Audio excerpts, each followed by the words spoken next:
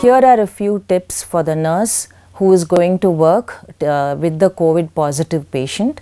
So, make sure that you stay apart from your family, and it is likely that your nurse leader will ensure that you get accommodation within the hospital premises away from your family, and you will be provided nutritious food.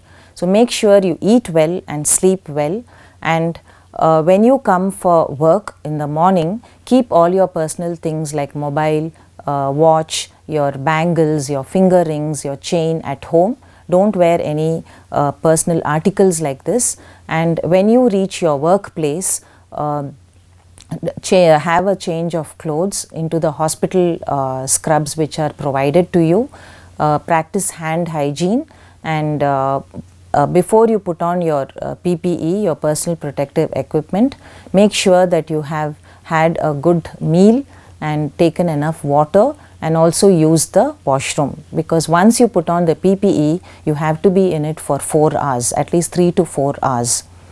So after your duty ends, once your duty is over and you have come out of the COVID positive patient's room, you have to remove your PPE and take a thorough bath, a hair wash, and it is preferable that you soak your clothes in 1% sodium hypochlorite for 30 minutes, and after that wash the clothes, change into your home clothes, and change your footwear also.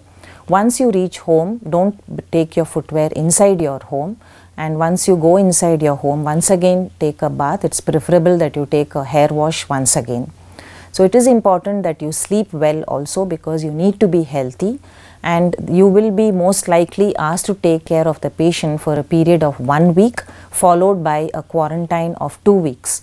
So prepare your family that you will be away from them for minimum period of 3 weeks, and they will be very panicky, very anxious, because you are taking care of COVID positive patients. So remind them that when you enter this profession, you have entered this profession knowing with full awareness about all the dangers, all the occupational hazards of this profession, and that it is a noble profession. So reassure them, talk to your children through video, WhatsApp chats, and take care of yourself when you are in the room also. Eat well and sleep well.